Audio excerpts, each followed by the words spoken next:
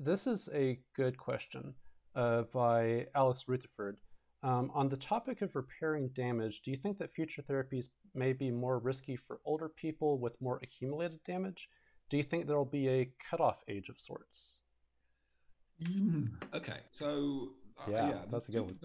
there's two parts to answering that question. Um, there probably will be a cutoff age, but that cutoff age will advance with time as we get better at doing this. And eventually, the cutoff age will be beyond what we currently consider to be legally dead, which is a large part of the reason why I am a strong and vocal proponent of cryonics research.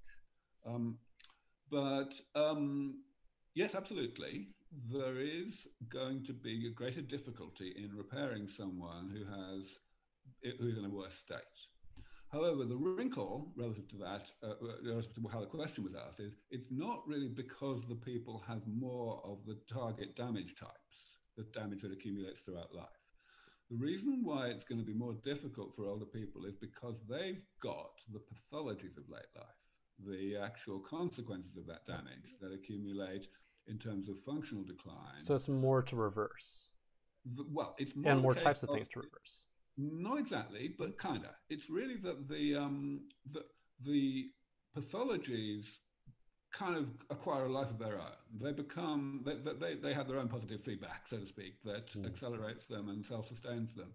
So that even if we were to remove the underlying damage whose accumulation eventually drove the emergence of those pathologies, nevertheless, they might not be able to resolve on their own. Now, in some cases, they'll be able to resolve on their own, but we will have to see. And in particular, what we can certainly say is that there are certain implementations of the damage repair that would not be compatible with the state of health of some of these people. So, for example, some of them might involve surgery, replacing whole organs with artificial organs, and that's not something you can do to someone who's at death's door. Mm. So, yeah, those are the kinds of issues that come up.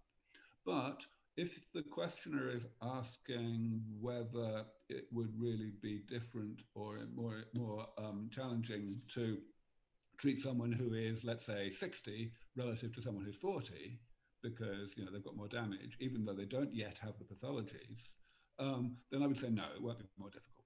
Hmm. That's good to hear, actually.